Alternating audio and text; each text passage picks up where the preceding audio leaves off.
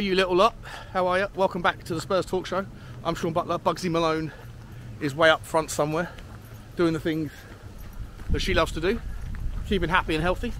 These guys are keeping happy and healthy too, out for runs on a Saturday morning. I hope you're doing whatever it is that you like to do.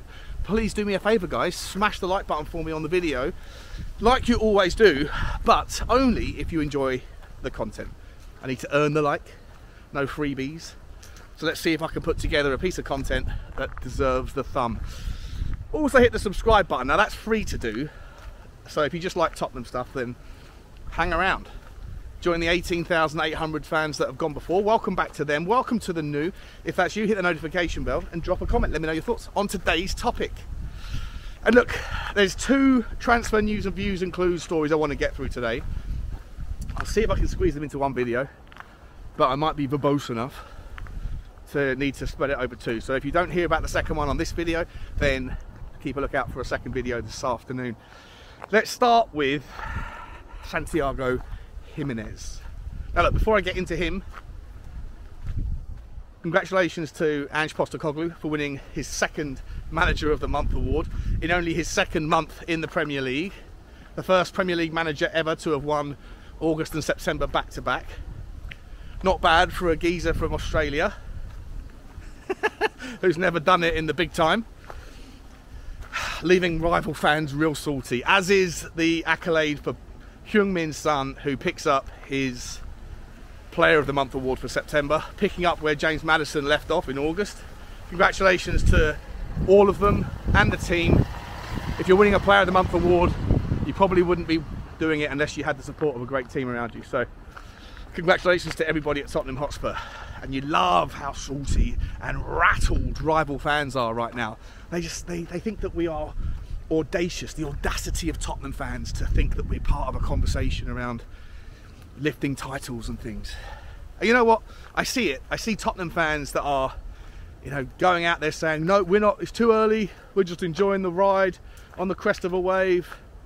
I see that and I hear it and I get it. I'm saying the same thing, but deep down my expectations are shifting. Human nature.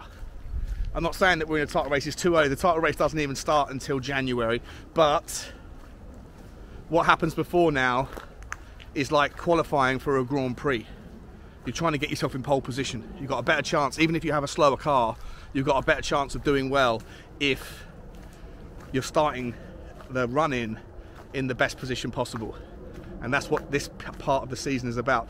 And we need to be looking into January to give ourselves the best possible run-in, not just for the second half of this season, but also for next season as well. Hello mate, you all right? Good, thanks buddy. And to me, a player like Santiago Gimenez is the way that you do that. Now, look, we have Alejo Veliz who's coming up, and according to all reports from Ali Gold, Postecoglou is unbelievably impressed with Alejo Veliz. He's got some minutes, and I'm all for it. But I think at the same time, the youth-centric approach that has one eye on the present but the main eye on the future, it's important and I love it. But that doesn't mean that you can't sprinkle in some here now, ready now talent that can also accelerate you in the present and also prepare you for the future. And Santiago Gimenez for me is one of those players that can do that. If you bring him in as a 9, then you can have conversations with the squad and how you want to reorganise people. Sonny and Gimenez can stay in the 9 role and swap and pivot. You can push Sonny out to the left or to the right if anything happens to Decky. Richarlison for me is obviously the kind of the problem area. I know he's had a couple of good games, but you know how I feel about him.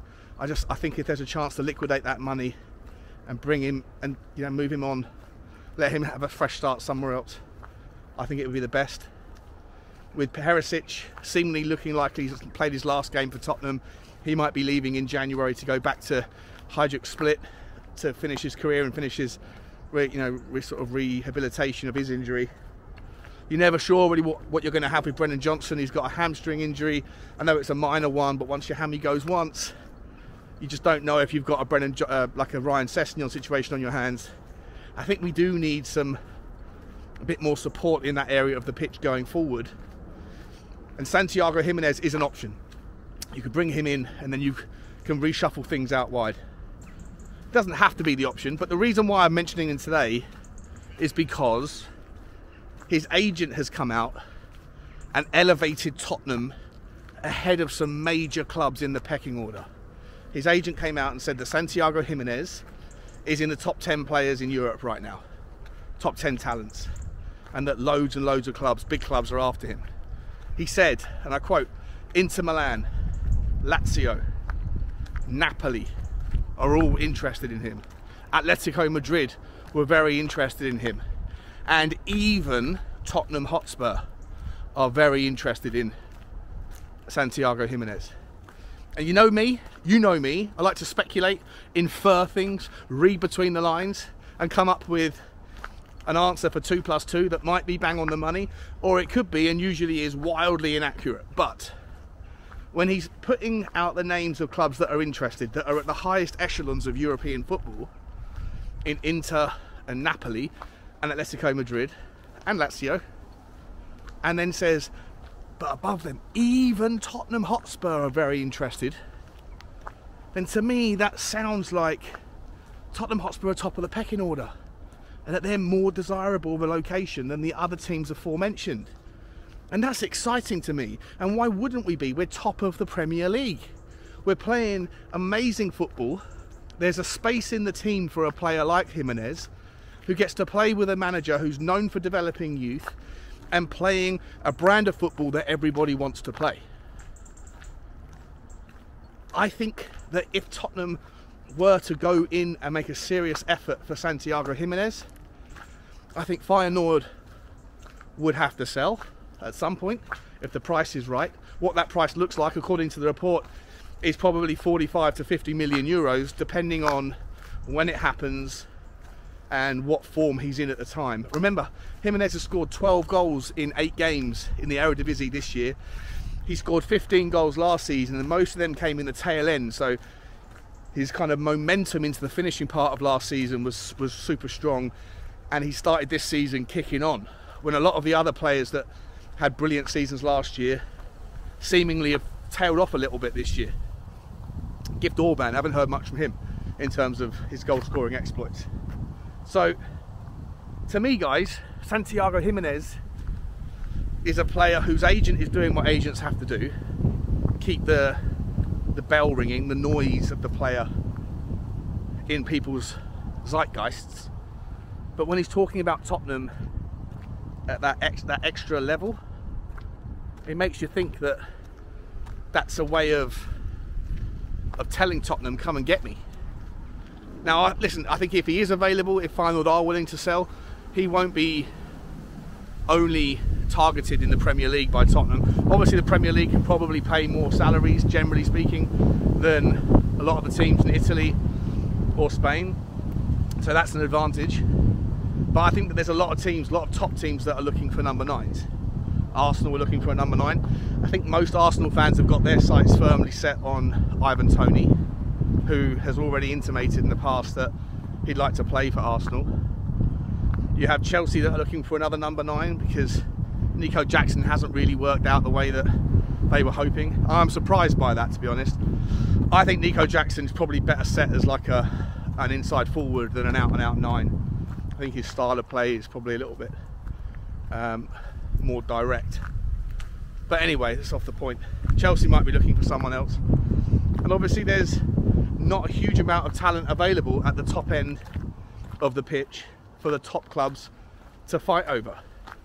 Supply and demand economics equals Santiago Gimenez's price, in my mind, will end up being a lot higher than that if you wait for the end of the season and he goes on and breaks the Eredivisie goal scoring record, which I think is about 42 goals.